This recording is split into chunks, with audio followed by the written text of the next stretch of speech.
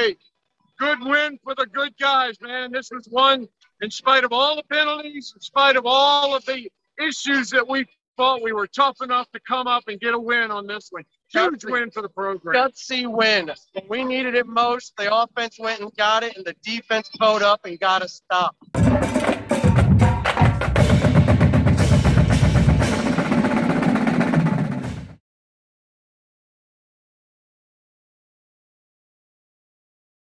Penalties, turnovers, mental mistakes, all of them overcome in the last 5 minutes. That was a big-time drive with a little over 4 minutes left and most of the field to go. Terps stepped up and won a game that they wouldn't have won in the past. And to me, that's a huge step forward for this program. This is awesome. Good atmosphere here, too. Good time. Well, that is Mark and Justin Murphy reporting live from Memorial Stadium. This is the Big Dog postgame show. I'm Wayne Viener. Mason will be coming in a moment along with Bruce. Mason, part of our nationwide coverage, what did you see from Jacksonville that turned you on at the end of the game? Yeah, I saw a team in rhythm, and that's what it's all about for Coach Loxley's offense. And that's what we talk about a lot is the rhythm of the plays, hitting your targets. It's all on timing. And Leo was able to step up to the pocket a couple times, wasn't too rattled, made the simple plays, and you saw the results I think all of Terp Nation was looking for. A 2017 win. Guys, I'm going to throw this to Justin if he can hear me. How nervous were you when Maryland was trailing 17-10? It's difficult for us to hear because the speakers are right in our ears. But I'll end it this way from Champaign, Illinois. Great win for the Terrapin football team. Huge step forward. Boy, I tell you what, sets the table for the next couple of games. We take care of business next week against Kent State. Wait till we get back there for October 1st against Iowa. Huge step forward for the Terrapins tonight. All right, guys. Thanks for joining us. We'll let you go have a good time. And welcome in Bruce Posner. Mark, Justin, we will see you back in College Park. Absolutely, Wayne. Thank you, Wayne. Okay, Mason, take care, buddy. So that was Mark and Justin live from Memorial Stadium in Champaign. It reminds me of when Maryland went to Georgia Tech so many years ago, trying to go, I believe it was 5-0 under Friedgen's first year and win that game with a field goal in overtime. There were many moments there when I wasn't sure this was going to happen tonight. Mason, Bruce, it took a real rev up of that offense to score 10 points down the stretch. This game was over when the Maryland came out in the second half. A great scripted drive by Dan Enos and Loxley, I'm sure, to get the ball right back. They go down the field like a knife goes through butter, and then the fumble. I have never seen a game turn like that. All of a sudden, Illinois couldn't do anything wrong on offense. Got every break in the world. I can't even imagine what happened that the team shut down until there was X amount of time left in the game. About 4:57, Maryland got rolling. What happened to the offense, Wayne? They punt, fumble, and then, of course, they got a break on that touchdown. Illinois did when the guy fumbled. They picked it up and ran it in. But am I crazy, or should this game not have been that close? Look, you're the first one to say when you go on the road and you haven't been on the road and there's fans there and it's a different atmosphere, that's what tests you, especially in this conference, and it did tonight. I was just worried that they weren't going to get started up. The talent is there, Mason, but every once in a while they throw in 4, 5, or 6 possessions when they can't get a first down. Yeah, Wayne, and I think that the reason that they fought back in this game, where you haven't really seen them ever put it together, if you go back to the Temple game from a couple years ago, is continuity. We have a lot of the same coaches in place, the same philosophies, even though some of the coordinators have changed around. But, if you look at Maryland over the years, a couple years ago, they had 4 offensive line coaches in 4 years. That change happens this year. But, the consistency from the top down and keeping the same philosophies. You know, if you look at the way Durkin coached, you look at the way Edsel coached, the coordinators brought the style. Loxley brings the style.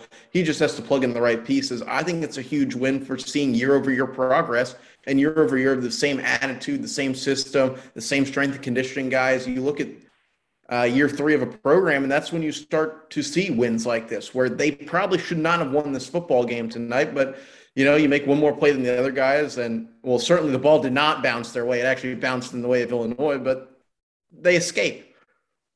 Did you agree with that strategy? Obviously, it worked. To put the game in the hands of Petrino. No, I would have taken 1 or 2 more shots to get a touchdown, but, hey, it worked. This is I'm sure Bruce will be back. Strategy works out in the end. I mean, what do you take from this game is that a whole bunch of stuff went wrong with a whole bunch of players that at most had played 5 games together, some of them 6. This is Leah's 7th game, and they pulled it out in a game that Maryland usually would find a way to lose, much like the Washington football team last night. 10 points in 5 minutes. And the legend of Leah grows. Yeah, I think so. And going back to what Bruce said, I think that's more Ryan Davis and Coach Loxley. They're working this program. They're going to trust their guys in the situations to win the game. And Petrino, yeah, he's been spotty, but that's Mike's guy at kicker. He's going to trust him when the game's on the line. That's what they practice. That's the standard they set is, no, it doesn't always work right. It's football. It's just like life. Things are going to go wrong. But when it's time to make the right play, especially the winning play, Maryland has to make that.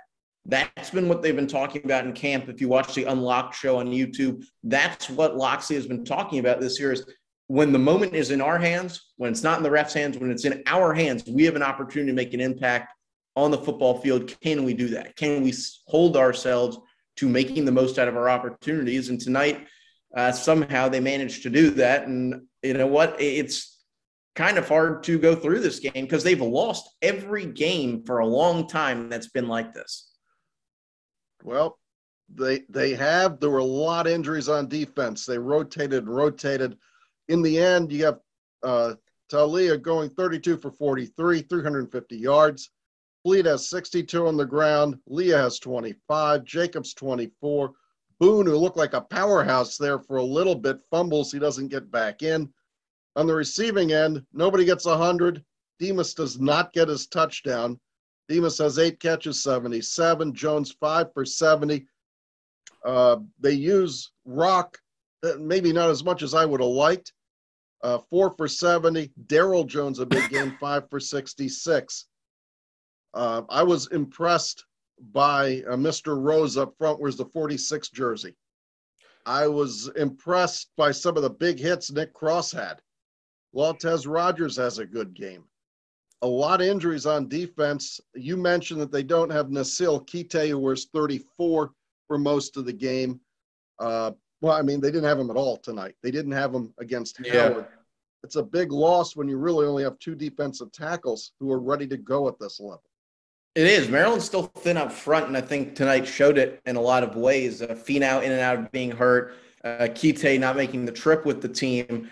But speaks to the depth that Maryland's trying to build. A freshman or 2 gets in there. Jackson with another good game. He had one against West Virginia, too. Taz Johnson, the St. John's College high school freshman, got in the game when they needed him. A couple guys missing in action for me.